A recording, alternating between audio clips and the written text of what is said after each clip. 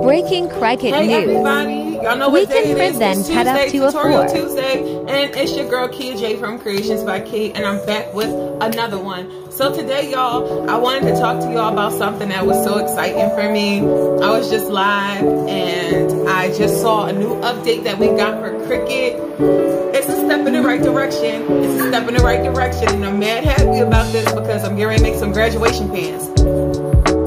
We can now print and cut A4, 8.5. We can now print and cut in A4. I'm so excited about this update. CRICUT, I love y'all again.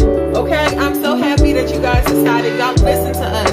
Thank you for CRICUT. Thank you so much for listening to your consumers. Thank you for listening to us and changing the print and cut size because I was so struggling. Certain things I didn't even make in CRICUT because of that print and cut size, and it just limited us so much. And we love the CRICUT. It's a great tool.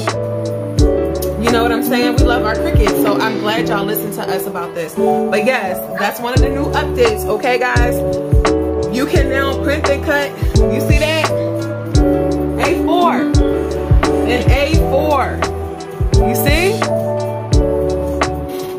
Alright, so we can now print and cut A4 paper size in CRICUT, and I'm so flippin' excited about that, okay? So there's a few things you have to do. You have to go in and change the paper settings. So I think I'm going to do a video on that. But this is breaking news, okay? Breaking news in the CRICUT community. I just had to come and let my girls know. We can now cut in A4 on CRICUT, okay? For print and cut. This is huge, y'all. This is big news. I'm your girl Kia J from Creations by Key. Over and out. Y'all have a great day and start creating. Get on there and start making your stuff. I want to see it. All right, bye.